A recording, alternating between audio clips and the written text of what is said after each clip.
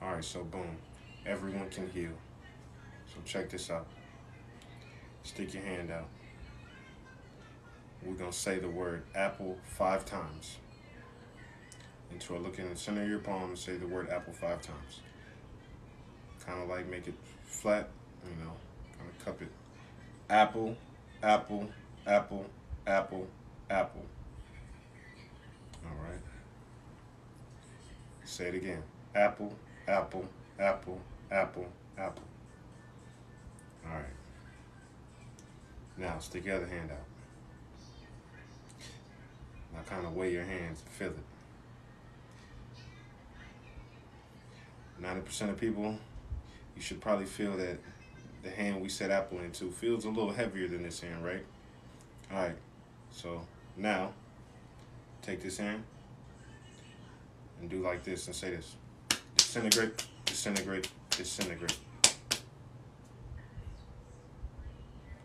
Now stick your hands out. I feel it again.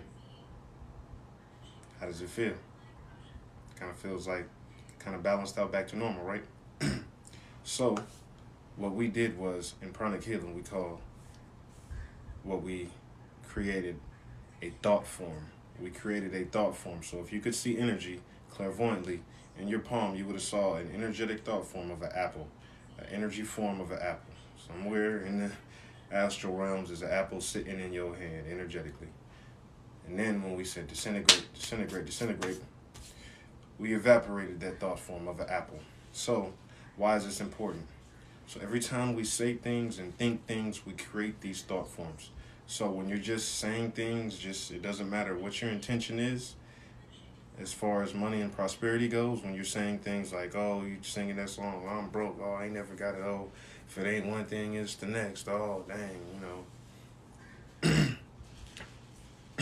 struggle is real. Oh, even if we're joking, these thought forms are created and they're just floating and sitting around in our aura. And then you see how we said disintegrate and we disintegrated it.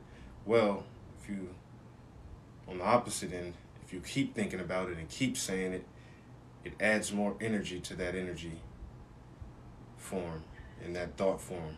And it just gets bigger and bigger and stronger until eventually it manifests physically into a hole in your wallet. You know what I mean?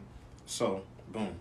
Now, all of you, everybody's a healer. You just felt energy, so now, boom, what can you do with this? You can heal yourself. So, check all my videos and see all the techniques and exercises on how to do self-healing and heal others. Boom.